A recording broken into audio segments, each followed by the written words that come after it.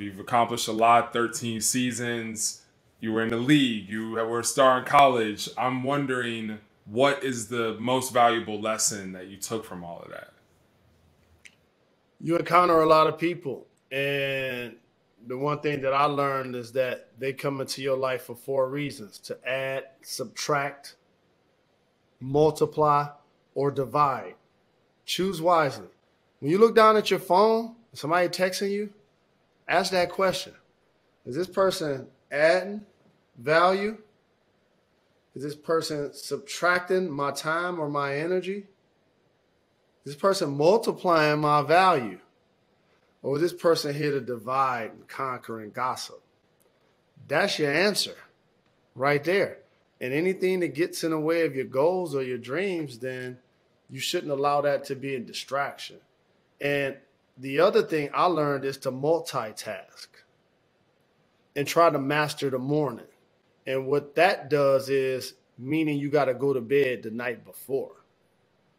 And so if you feel like you're going to roll out of bed 10, 11, and 12, and all of a sudden chase all of your goals, that ain't going to happen unless you just work midnights. That's the only way that's going to happen. And never settle. That's one of the things I always did. Like, while I was playing in the league, I was working in the media. I'm not going to act like I was the first.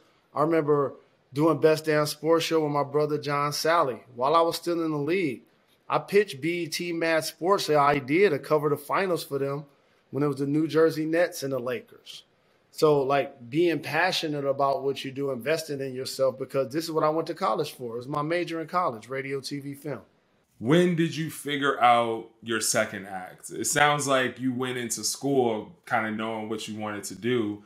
I feel like some people, they go through their career, it hits them later. But did you always know that at some point I'm going to have to figure out what I'm doing after sports, what I'm doing after basketball, and you knew your second act was going to be media? Here's what I knew. Failure wasn't an option. And I was going to throw so many things at the dartboard that I was going to make sure something stick. And that's got to be the mentality. It can't be like, this is what I want to do for a living. I want to be in the NBA, and then I'm not trying to do other stuff. And so I always took pride in trying to be a great basketball player, but I always was a good student also. I was an honor roll student. I made the dean's list in college. And so doing this multimedia thing, when you grow up poor, you ain't got nothing to do but dream. And it wasn't no internet, it wasn't no social media. You got to think about games to play, think about foods you're going to make up to eat, like sugar water and mayonnaise sandwiches, and think about your goals. And I remember being a youngster playing Madden, playing NBA Live, playing NBA Jam, having a room full of homies.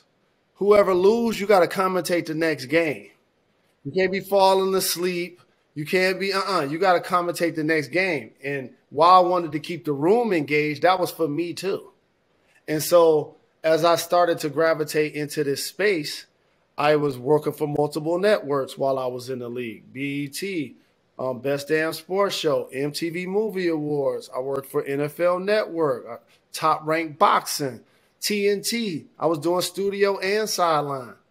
I was the first former athlete with a podcast. I was literally doing NBA Tonight for ESPN and doing multiple shows.